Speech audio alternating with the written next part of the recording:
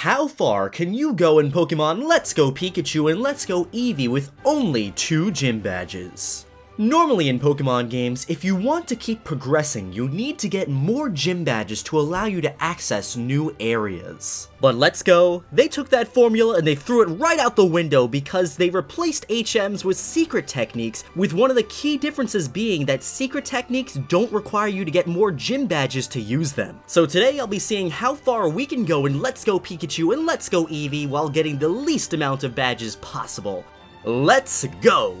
The beginning of the game is pretty normal. I get my starter, run through Viridian Forest, and go to Pewter City where I have to fight my first gym leader. We can't skip Brock because we need to defeat Brock to leave Pewter City and go into Mount Moon. Then, after exploring Mount Moon, grabbing the Helix fossil because the dome fossil is for peasants, and leaving this place, I go to Cerulean City, but before I can leave Cerulean City, once again I need to defeat a gym leader, so I go and battle my second and final gym leader for now, Misty. After getting my badge from Misty, that's it! No more gym badges until this challenge is over. So with my 2 badges down and done, I figured it's time to go visit Bill. Bill kinda needs my help right now, so I save him and he gives me a ticket to go on the boat, the SS Anne. Now with the SS ticket, it's time for me to leave Cerulean City and go to Vermilion City because we have a boat to catch.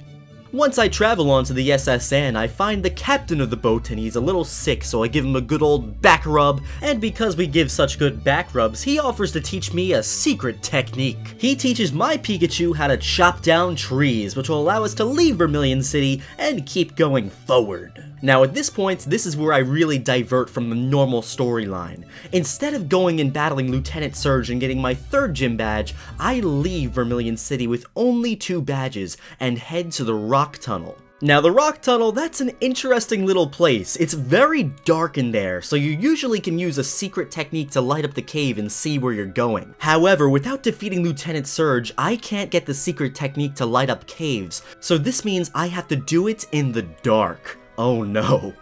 So with no other choice, I have to wander around in the Rock Tunnel in total darkness if I want to be able to get out and keep going on in the game. Now me, I'm really bad at figuring out the cave puzzles and everything. However, luckily, the Rock Tunnel isn't too bad in Let's Go Pikachu and Eevee, because even without the light up technique, you can kind of see where you're going, and eventually I found my way out of the Rock Tunnel and was on the road to Lavender Town. We successfully skipped Lieutenant Surge.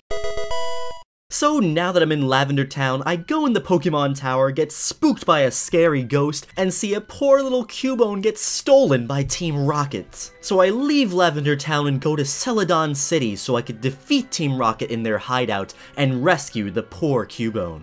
After defeating Team Rocket, I could go outside and get the secret technique for Skydash, where a guy yells in my face with a megaphone and then lets me fly around the Kanto region, so it's a fair trade. However, when I use Skydash, something kind of weird happens and my Pikachu on my menu screen just totally disappears.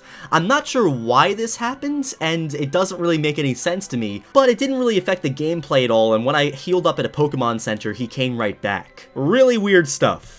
Anyway, I go back in the Pokemon Tower, save Mr. Fuji, and he gives me the Pokeflute so I can wake up sleeping Snorlaxes. And now with the Pokeflute, I head back to Celadon City, go west, wake up the Snorlax, and go on Pokemon Road, successfully skipping Erica's gym. Now I'm in Fuchsia City with only 2 gym badges, something I've never done before. And once you get to Fuchsia City, you're actually able to get the Sea Skim secret technique, so now you could also surf around on the water as well. So since we could surf around now, let's forget going to Koga's gym and skip him too, but instead fly back to Pallet Town and head south, so I land on Cinnabar Island. Now the first thing that I do when I get to Cinnabar Island is go to the Pokemon laboratory that they have there and resurrect my fossil Pokemon. Lord Helix returns. So with only 2 gym badges, the game just gave me a level 44 Pokemon. This would make every gym that I skipped so far pretty easy.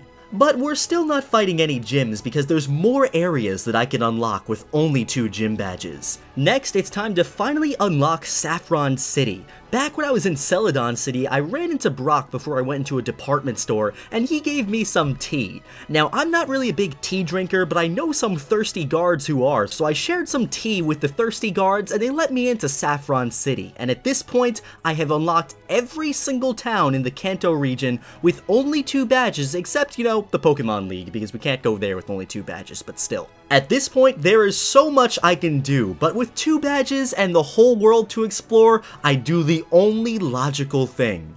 It's time to catch a legendary Pokemon. So I go to the power plant and catch Zapdos, and catching Zapdos at this point in the game is kind of tough. Even though I've been to almost every city in the game, I still can only buy Great Balls, because to buy better items you need to beat more gym leaders. So I go into the battle against Zapdos with only a few Ultra Balls that a trainer gave me, but unfortunately those all fail and I'm stuck using Raspberries and Great Balls to catch this legendary bird. But eventually, I get lucky and Zapdos gets in a Great Ball, so now I'm a trainer with 2 badges that tamed a legendary Pokemon. But why stop at 1 legendary Pokemon when I could go to the Seafoam Islands and get Articuno as well? So I navigate through the Seafoam Islands, find my way to Articuno, and successfully catch a 2nd legendary Pokemon. So let's just do a little recap here. The game just gave me a level 44 fossil Pokemon, I just caught Zapdos at level 50 and Articuno at level 50 as well, and I only have 2 gym badges. And don't forget that I also could have caught the sleeping Snorlaxes, and I could go around Fuchsia City or Cinnabar Island and easily find some level 30 plus Pokemon in the wild. I honestly feel like I just broke the game. Now, there's only one thing left to do, head back to Saffron City and defeat Team Rocket once and for all, kicking them out of the Kanto region. So let's take a look at my accomplishments. I've captured Articuno, I've captured Zapdos, and I've defeated Team Rocket and totally destroyed their organization. I've been to almost every city and every route in the whole game, and I only have 2 badges. Now at this point, I could fight any of the gym leaders that I skipped, although I'm sure they're all gonna be very easy considering how powerful my team is now. If you play the game like I did here, it's possible to have something really weird like this happen, where you have your first 2 badges, and then the 3rd badge that you get is technically the 7th badge from Blaine. That just looks kind of funny on your trainer card. Eventually, if I want to beat the whole game, I will need to get the rest of the badges. So, how far can you get in Let's Go Pikachu and Eevee with only 2 gym badges? Pretty far! You could unlock basically the whole game, and this is how you do it. Also, remember how Diglett's cave was blocked earlier and I had to go through the whole rock tunnel without the light up technique? Well, I went back to Diglett's cave after I was able to fly around the Kanto region, and the guy isn't blocking it anymore. According to Bulbapedia, he'll also leave if you get through the rock tunnel without the secret technique. So yeah, this guy basically only exists to make your life harder. Thanks. My name is Mike from PokeTips. I hope you enjoyed watching this video. If you did, please give it a thumbs up, subscribe to the channel for more Pokemon content just like this, and my friends, I'll be seeing you in the next one.